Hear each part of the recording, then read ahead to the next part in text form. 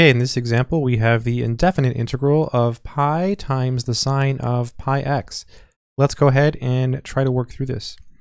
So because we have the sine of pi x, we can't just integrate it using the formula, the one that gives us the integral of sine.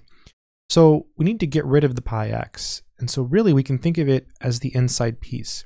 So we'll make a u substitution. We'll let u be what's inside the trig function. So we'll let it be equal to pi x. And then now we'll take the derivative. So the derivative of u is du.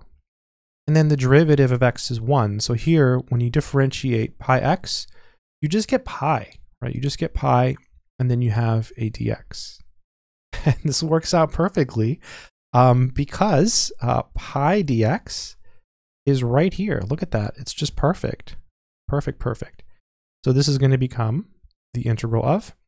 So let's replace the pi dx. Let's replace that. That's just going to be du.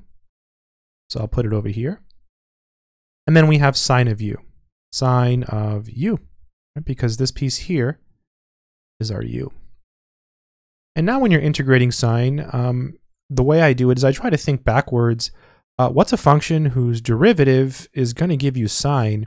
Well, the derivative of cosine is negative sine. So this is going to be a negative cosine of u plus our constant of integration, capital C. And you should check your answer always.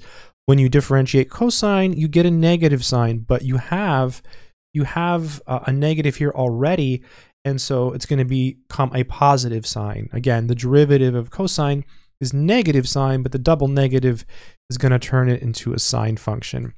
And so this is equal to minus cosine of u, and u was pi x, and then we still have our constant of integration, capital C. So it's always really, really important to go back to the original variable, which in this case was x.